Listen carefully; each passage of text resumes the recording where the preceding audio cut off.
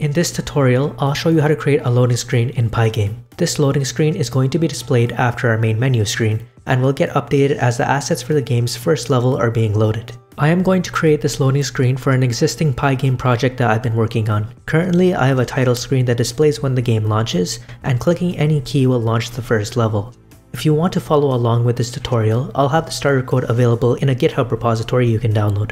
I don't want to spend too much time going over this existing starter code, but to give you a quick overview, we can look at these two classes that I have created. In menuscreen.py, we have the start screen class, and if we scroll down to the events method, we can see that when a key is lifted, a new instance of our level is created, and we set our screen to that level. So we delete the start screen instance and we start running the level instance. And if we go into level1.py, we can see in our class over here, our constructor calls this load method and this new method. This load method will just load up our tiled map from an asset that we have created over here, baselevel.tmx. And in our new method, we create all our sprite groups. And depending on what sprite is being loaded up, we extract images from a sprite sheet and we extract images from other resources as well. So these two methods are responsible for the time it takes for our level to appear. As you can see, for this game, the first level is displayed almost instantly after a key is pressed. We don't really need a loading screen currently, but since this project is likely to get bigger, adding a loading screen will likely be a future requirement anyway. To simulate the lag that occurs between the main menu and the level being displayed, I'll temporarily add a time.sleep to the end of this new method. This is just for the sake of this demo, so you should remove it if you choose to implement this in your code.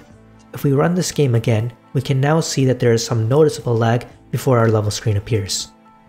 Now let's go about actually displaying a screen for when assets are being loaded in the background. We're going to create a class called loadingscreen in a new Python file called loadingscreen.py. We're going to create 4 methods within this class, one for the constructor, another for the run method, a method for handling the Pygame event loop, and lastly a method for displaying content on the screen. If you've seen any of my previous videos, you'll know that in the run method, I create a main loop for updating the screen, and it is within this loop that the events and display methods are called. In our events method, we're going to loop through each of our Pygame events, and if a quit event is found, then we're going to quit the game. When we're creating a new screen for our game, we want to pass in our current game instance to the screen that's being created. So in our constructor, we'll pass in a parameter called game, and then we'll store that value in a field called self.game. Then in our events method, if we detect a quit event, we want to call self.game.quit. Our current goal is just to display the screen while the assets are being loaded in the background. So for now, I just want to show the text loading on a black background while this is happening. To place the text on the screen, I created this drawText method inside our base game class. I expect a font to be passed into this function, and then on that font, I want to call the render method. We also expect parameters for x, y, the color of the text, and the text itself. So once we have the surface, we create a rectangle, we specify its position, then we blit it onto the screen. Now back in our display method, let's go about actually implementing this text now. So in our display, we need to fill the background to be the color black. And then we also need to call Pygame's flip method. So we'll say pygame.display.flip. Change that to flip.display. And then in our background, we want to call self.game.surface.fill. And then to get our colors, we'll get this from this file constants.py. And if we go into constants.py, you can see I have all these colors defined here. So within this method now, we'll just type in the constant black. And then we want to specify our font. So first we'll start by specifying our font size in the constructor. We'll just say 28 pixels for now. And then for our actual font, we'll call Pygame's font function. And we want to use a font that's already on the system. So for now, we'll just use the sans serif font. To use this, we need to pass in pygame.font.matchFont and then pass in the name, which is sans serif. And then we'll pass in our font size as the second parameter. Okay, now in our display method, we just need to draw our text now. So now we'll say self.game.drawText. Then we need to pass in all our arguments. So you can see we have X, Y, font, color, and text that we need to pass in.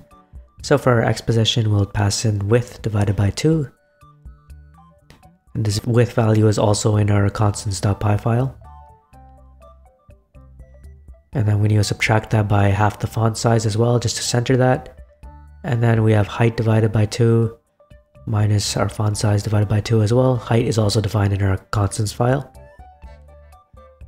And now we need an argument for our font. So we'll pass in our font over there. And then we'll pass in our color. We want it to be white because it's on a black screen. And then lastly, the text loading ... Now we can go to our menu screen and we need to change this so it opens the loading screen instead of level 1. We'll change our imports. And then in our events, we want to update this. We'll say self.game.setScreen. And then we'll create an instance of our loading screen. Pass in self.game as the argument. And that completes our menu screen update. So if we run this now, we can see this text loading actually appears on our screen, which means that we've completed our main goal for this initial loading screen. Our next objective is to actually load our assets while the screen is being displayed.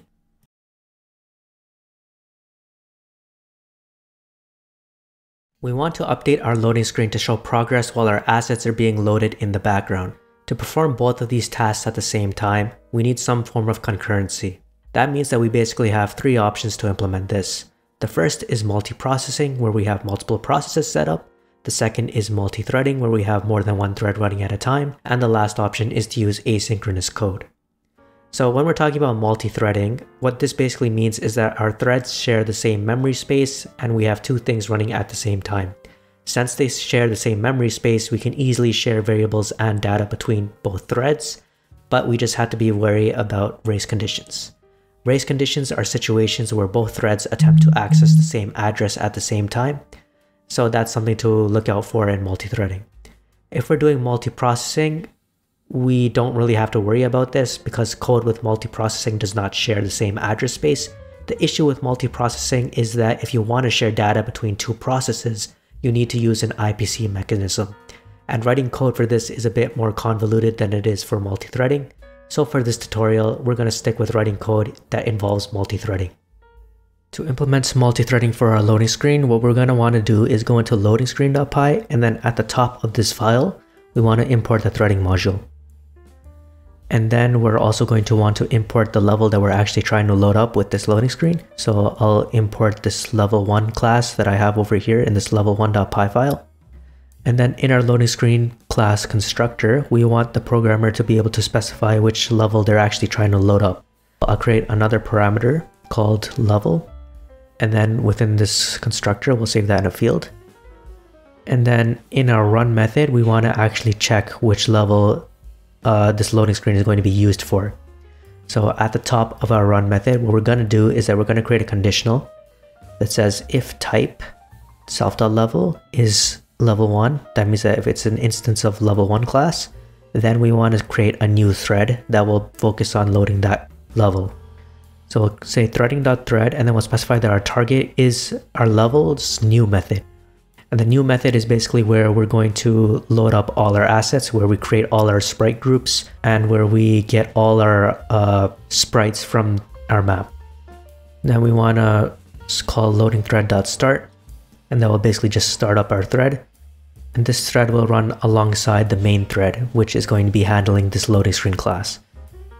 Then we can also have another else. If you want to add on to this class to load up a different level, for example, you can just edit this code over here. For this tutorial, I'm not going to do that though, because I only have the 1 level created. And then what we want to do is that we want to check if this loading thread is still working or not. So we're going to say if the loading thread is not alive, then we can say that we want to change our screen to be our level screen now, because the loading operation of our level has completed. So we want to change the screen now to show the level. Now, before we can run this, we need to do 2 more things. First, in menuscreen.py, we need to specify the level that we want to open. So remember, we have that level parameter. So over here, we'll say that we want to create a new instance of the level 1 class. So at the top over here, we'll import level 1.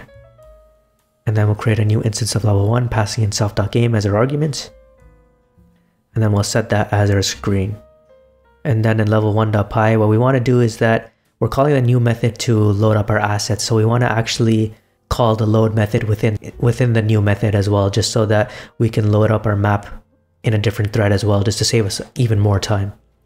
And then in our constructor, we're not calling new here anymore. We're calling it separately from our loading thread when we're creating it. So we'll just move self.new out of the constructor as well. Then in main.py, we can run our game. And click a key. You can see our loading screen appears and then our game loads up just as intended. All that's left for our loading screen now is that we want to show the actual progress on the screen that our loading thread is making so that we can see how much time is left until the level 1 screen appears. Now that we're able to run 2 threads concurrently, I want to add a loading bar animation to reflect how much progress our loading operation has currently undergone. To start, we're going to focus on the design of this progress bar. So in our loading screen class, we scroll down to our display method.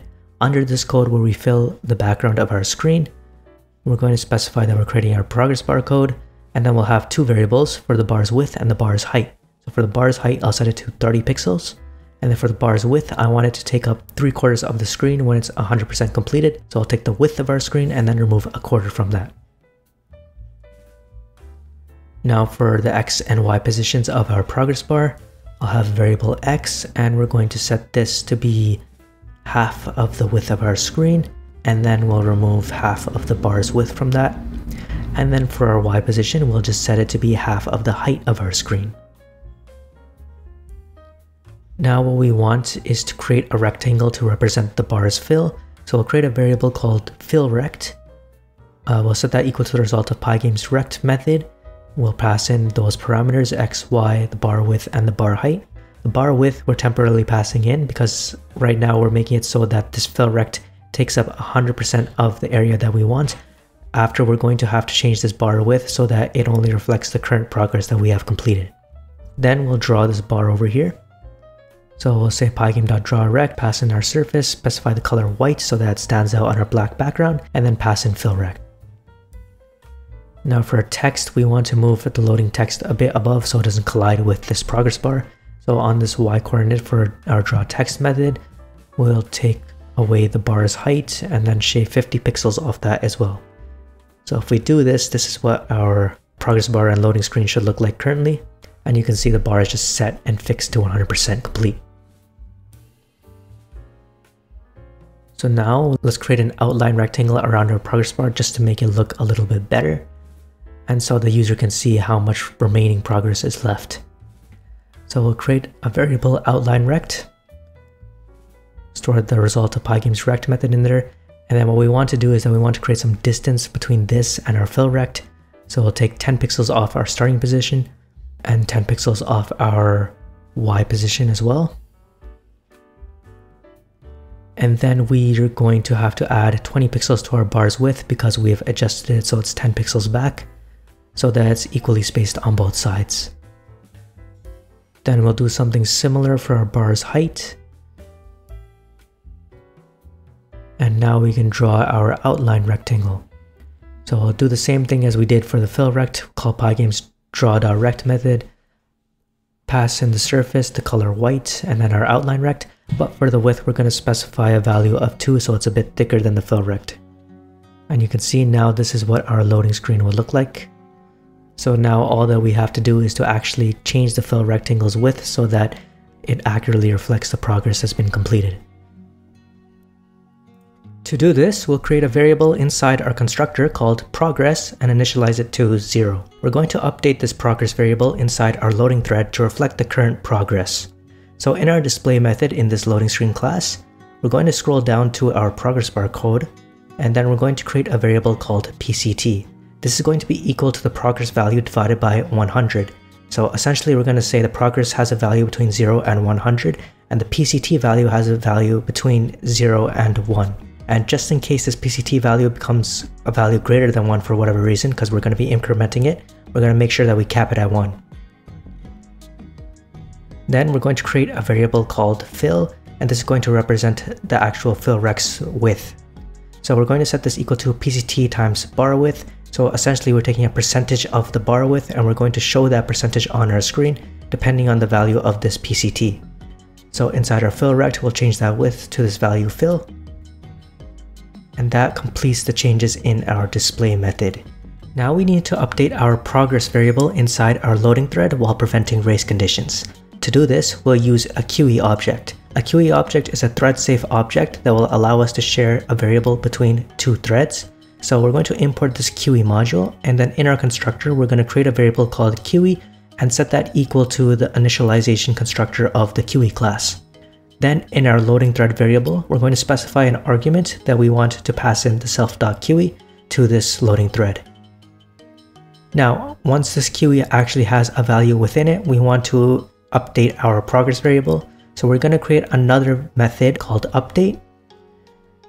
And within this method, we're going to check if our QE has any new contents. So we're going to check if the QE is not empty. And if it's not empty, that means we can pop something out of the QE.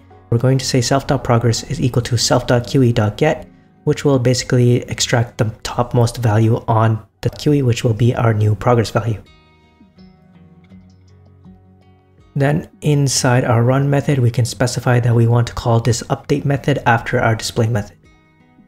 Now we can go to the level 1 class inside our level1.py file, and in the new method of this class, the method that's going to be called by our loading thread, we're going to add a parameter called bar, which is basically going to hold our QE. Then within this method, we'll create a variable called progress, set that equal to 0 right at the start, and then we're going to load that progress value into our QE. So we're going to say bar.put progress. And after we call self.load inside our new method, we're going to increment our progress again by a value of 5. So basically in the load method, we just load our map data. So this won't take a significant portion of time. So we're just going to choose a value of 5 for this purpose. There's no accurate way to represent how much time this is actually going to take. It's all relative depending on what exactly we're calling in our new method. So I would expect creating the sprites and loading sprites from our sprite sheets is going to take longer. So we're going to assign a higher progress value to those procedures. So now under our sprite groups, we're going to increment progress again. This time we'll increment it by a value of 10, and then we'll put that into our QE. Now for importing objects from our tile map, let's say that importing all of these items pushes the progress up to 90%, which is fairly realistic because we don't really do anything else underneath this. So if this is the case, let's say that we want to increment the progress by the same amount for every object that we extract from the tiled map. So what we'll do is that we'll specify an increment value. We'll take the value of 90%, subtract the progress from that, and then divide that by the length of our tmx data.objects array. That means that every object within this array will be assigned the same increment value, which means we increment the progress by the same amount on every iteration. Then we can put this value inside our QE, and that will update it every iteration as well. We're going to have to use math.floor in this because I want the QE just to store integers instead of dealing with float numbers. So math.floor will just simplify that for us. Then after we create the camera, we've completed everything inside our new method. So we'll set the progress to 100 and load that back into the QE. If we run the game now, we can show our loading screen showing a moving progress bar.